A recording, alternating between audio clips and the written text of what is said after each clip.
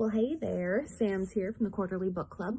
As you know, if you watched our final Quarterly Book Club on YouTube from 2019, we're completely shifting how we're doing it. So it's no longer going to be that format of, you get one YouTube video a quarter, and it's going to be me and one or two other people sitting down and discussing the book. It's going to be more of a read along, and we're going to check in with each other. It took me a little while to get to this one because I just had a great reading month in January, and I was just finishing up some of them for February.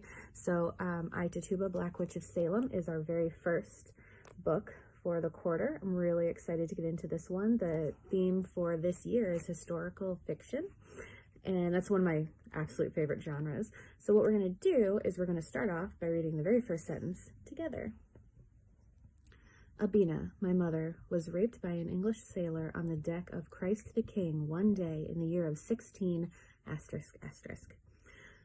while the ship was sailing for Barbados. So that's how that started out. This is actually not a very long book.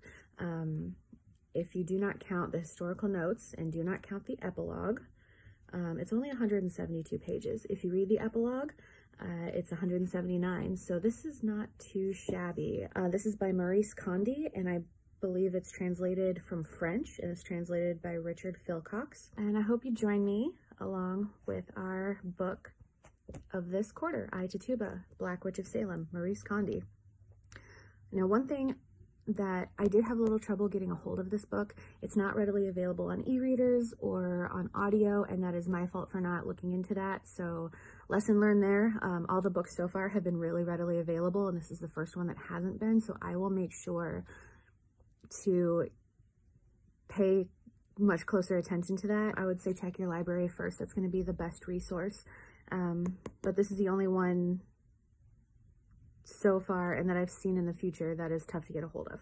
So I hope that doesn't deter you, and I look forward to discussing Tituba, Black Witch of Salem with you. Bye. About halfway through.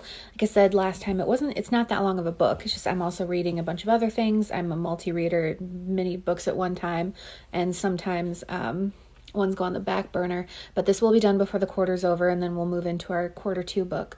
So some of the things I just wanted to talk about where we're at right now, what has happened so far. I've also made a bunch of marks in the book. You can see they're folded over dog-ear style, so I can remember some of the quotes I want to go over and some of the things that I found really interesting, or just were just well written, and I wanted to notate it. I can't find my book darts.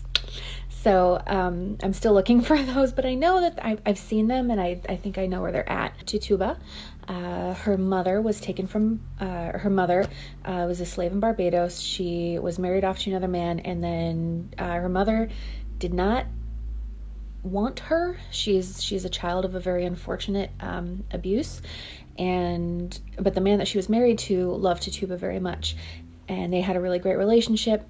And she was out with her mother one day. A man wanted to do that same abuse again, and she ended up hurting him with a sword. Not a sword, but a rapier. Yeah, the type of sword. So, and then she was hung. Tituba has witnessed the hanging of her mother. We'll skip forward a little bit to more her teen years. She no longer had, she lost her who is her adoptive father.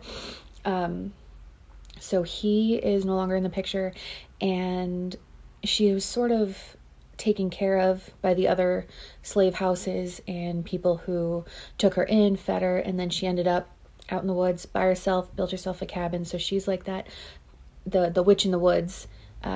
She does a lot of healing. She was taken in by a woman called Mama Yaya, and that has been the person who taught her how to use the herbs and the land to get what you need, and how to speak to the spirits once they've crossed that veil. And Mama Yaya passes away, and then she starts speaking to her mother and Mama Yaya, who give her guidance. And then she meets a man. This is where the trouble always happens, isn't it? So she meets a man, and his name is John Indian. They fall in love. And then John Indian brings her into the employment of his employer. They're not slaves, they are employees, but they're still treated like slaves. There is some language in the book that people might find triggering.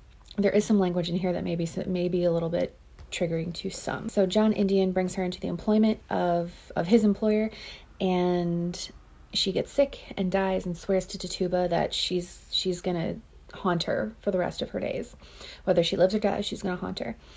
They were sold to, as a pair, they were not married, but they were sold to Samuel Paris, who is a reverend, and he took them from Barbados, married them on the ship because he's not going to have that in his house. Married John Indian and Tituba on the ship, and then took them off to Massachusetts. So they get there. Samuel Paris is not a good guy. He's really not. He's very hard on everyone, and he would like a parish. He would like a flock. He wants to, minister to people, but people don't really want that. And then he's sent off to Salem. So right now we're in Salem, and Tituba is watching over the children of Mr. Paris and his wife. So she's looking after Betsy and Abigail. Abigail's a bit of a troublemaker, and Betsy's like the very sweet one that gets along with Tituba very well. But as Betsy gets older and Tituba's trying to like sort of teach her the ways of, being a woman and this, that, and the other, Abigail and friends kind of misconstrue certain situations, and Betsy believes them, and then they start having fits and seizures on purpose to blame Tituba for bewitching them. So we're at that point right now, and what's really interesting is seeing all of the characters that we know and love from history. Like we have the Putnams coming in. Giles Corey is here. He's been made mention of. Mary Sibley's been made mention of. If you watch the show Salem, also like a lot of those characters, there's been mention of Increase and Cotton Mather. So, these are all real people of history during those Salem witch trials, and Tituba was the first witch to be tried, or first woman to be tried as a witch. So we're just getting to that point where it's going to boil over, and I'm very excited to continue reading. So far, I think it's really good. I like the writing style. I like that, she's not, the author doesn't sort of dilly-dally. She uses her words well. Here, I've been curled up most of the day doing a lot of reading. So I wanted to talk about, I said the other day we were going to talk about the quotes from Tituba, the Black Witch of Salem, for the first half of the book, because I am just getting into part 2. So pretty excited. So it looks like this part is going to get into the trial. Dun, dun, dun. And I'm very excited. I did find my book darts. So you can see Danny, who commented on the last video, that I did undog ear everything, and right now I have my book darts. In case you're wondering, this is one of those blankets that has a hood on it, so it has all the classic horror icons on it, which is why I got it. Big horror movie fan. So yeah, just been snuggled up with the dogs. One of the things I talked about, Mama Yaya, so she's telling Tituba, quote, you will suffer during your life a lot. She uttered those terrifying words perfectly, calmly, almost with a smile, but you will survive. And then Tituba was thinking, that's not very reassuring. So she's just getting into those trials. It's obviously some foreshadowing into what is about to happen to her as she's going to be tried, the first woman tried as a witch in Salem. And this is what I was talking about, something that just kind of triggers me. That's like, no. If someone says this, her husband, John Indian, says to her, come, my little mare, let me tame you.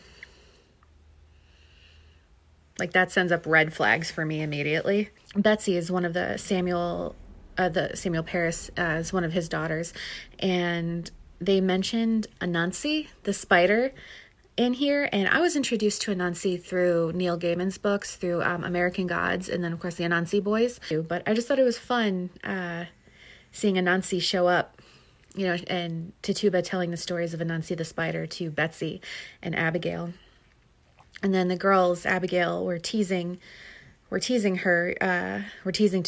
You must need a broomstick to travel. And then Tituba laughs, what a silly idea. What do you expect me to do with a broomstick? Maybe have to have to look into, like, how far back does that tale go? Does that myth go that witches ride on broomsticks? I just thought that was kind of fun. And this is just a nice example of some imagery, and she really knows how to create ambiance in her words. A grayish mist fell from the sky and wrapped in its folds the forest of ships' masts, the piles of goods on the wharf, and the massive outline of the warehouses. An icy wind blew, and both John Indian and I shivered in our cotton clothes, despite the shawls Goodwife Paris and the children did the same. So you could just sort of feel how unpleasant it is there for them. It's definitely weather they're not used to. It's very new for John and Tituba. And this one, as prior military, I was active duty in the Navy for 7 years, and this one just kind of hits my heart a little bit. I'm like, oh. So, how strange it is, this love of our own country. We carry it in us like our blood and vital organs. I just really, really liked that. There is one thing, however, that I didn't know. Evil is a gift received at birth. There is no acquiring it. Those of us who have not come into this world armed with spurs and fangs are losers in every combat. So, evil is a gift at birth. I thought that was a very interesting quote, and I really liked it. And then just a little commentary on Salem itself. That was Salem, a community that stole, cheated, and burgled while wrapped itself in the cloak of God's name. I have all my windows open, so if this side's a little blasted on my face, that's why. It's all good. We're talking books. We're not talking perfect lighting. Tituba. I have about 30 pages left, so I'm going to finish this up today, but I just wanted to check in where I am so far because a lot happened. Tituba's accusation has become official. 4 men burst into her room in the middle of the night, chained her up, tied her up, and of course, no surprise to you, one of them was Samuel Paris. So she was asking him, what do you want from me? Why are you doing this? He said, I want you to denounce these other women that were accusing of witchcraft as well. And she refused to do it. She didn't want to do it, which, good on her. They used John Indian as a way to try to get her to do it. So he's always been of the mindset of just do what they ask. You'll get through this easier. You'll make your life much easier if you just do what they ask you to do. And she's just not super into that idea. You know, she was always told by Mama Yaya and her mother Abina that she would be the only one to survive this. So they take her off to a town called Ipswich, which is just plain fun to say. So they take her to Ipswich, where she's put in the prisons, and she's put in the prisons with the other 2 women that she was accused with from Salem. They're both named Sarah. They have different last names. So, but they're freaking out and saying that she's torturing them just, you know, to make themselves look innocent and her look even more guilty. So she was taken out of that cell and put in a hallway, like a drafty hallway, and just chained to the wall. She was like that for days until finally one person in the prison said, hey, there's room in my cell, just bring her in here so she can at least get some sort of warmth at night. And that person's name was Hester. Hester and Tituba became friends. Hester was in prison for adultery. She is impregnated with another man's child while her husband is out overseas doing business. But they became friends, and she did not like John Indian. She didn't want to hear about him. She tells her that, you know, the world is too kind to men regardless of their color. And that's something that Tituba remembers throughout the story now and again. She not only had her race against her, she had her gender against her. John Indian also denounced and accused 2 other women and a male judge. So he was accusing people because they asked him to. So self-preservation is definitely his first and foremost driver. One thing that I thought was really cool in this book, and I'll show you. You see this, and this goes on for another page. After that this is the actual deposition of Tituba Indian. These extracts are taken from the deposition of Tituba Indian. The original documents of the trial are kept in the Essex County Archives. A copy can be found at the Essex County Courthouse in Salem, Massachusetts. And then a couple pages later, there is a moment of John Indian's deposition, which is also held in the Essex County Archives. So I thought that was really neat to have the actual portions of their deposition in there. Upon legal advice coming in from London, all the people held as witches were pardoned. So a lot of people were reunited with their family. They got to go back on to, to their day-to-day lives. And Tituba didn't have anybody. And one day a merchant came along. His name was Benjamin, and bought Tituba. So she is still a slave. She is now sold to this man named Benjamin. Benjamin had just lost his wife, and he had 9 more wife and a couple children, but he still had 9 more children to take care of, and he felt that they needed a female presence, so he bought Tituba. Now this is a Jewish family, so they do speak Hebrew. Not a lot of the children spoke much English. The oldest daughter spoke the most, so she had to sort of adjust to their prayer schedule, their language, their food, and just the traditions that go along with that faith. So that was something that was new for her. After a while, Tituba starts to get comfortable, and she really notices Benjamin's grief. It had been about a year, and they were, I think it had been about a year that they were traveling together, and she finally said, "Hey, I have a way for you to speak to your wife," which I thought was super risky because, oh my goodness, what were you just in jail for? Was witchcraft. So she does this ritual, and he's able to speak to his wife, and he's so happy. She doesn't go back to prison, doesn't do any of that, but she does do that for him every single week. And as their bond starts to grow, they actually become lovers. They do talk a lot, especially in their afterglow. He asked her one day, "Tituba, if you could have anything in the world, what would you want?" And without thinking, she just freedom. Which, of course, and why wouldn't you say that? And he said, "Well, what would you do with that freedom?" "I would take one of your schooners and I would go back to Barbados." So all she wants is just to go home. And Benjamin, upon realizing what that would mean losing his wife all over again, because he's still getting to talk to her, he doesn't grant her that. She does not get her freedom. So that's where I'm at right now. And I'm gonna go finish this today, and then I will give you a recap of my final thoughts on the whole book. Thanks. It's done. It's done. It's done, done, done, done, done, done, done, done, done. Tituba has been given her freedom and made it home to Barbados. Tituba, everywhere she goes, is known as a witch from Salem. And that also, the hatred of Benjamin being Jewish. A lot of people did not like him. A lot of people converged on the house and set it on fire. All 9 of his children died. And that actually prompted him to give Tituba her freedom so she could go home. Tituba goes home, hooks up with this guy named Christopher. It didn't work out. He's kind of a jerk. He's the leader of a faction of still free folk on the island in Barbados, but they are running out of people. They don't have enough weapons, so they're just trying to hold off the white people to become slaves. So he's doing his darndest, and it didn't work out between them, and she went and actually found her old cabin and took up residence there again. Turned out she was pregnant with that guy's child. She takes in this boy who is badly beaten. He becomes he tries to lead a revolt against the great house. Someone ratted on him, and they set her cabin on fire. They both escaped, but then they were both hung. So Tituba and her unborn child were still hung in the end, and she was known still as a witch from Salem. She was told, "Hey, you should have been hung for this in Salem. We're going to hang you for it now."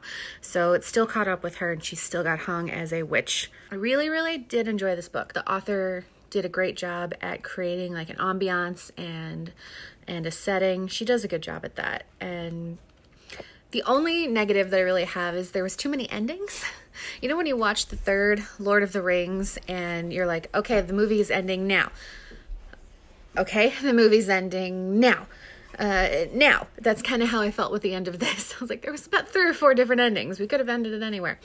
And another thing that I thought was maybe a little eerie was the spirits, when she has crossed over, granted her a child that could be her child still to be born into the world.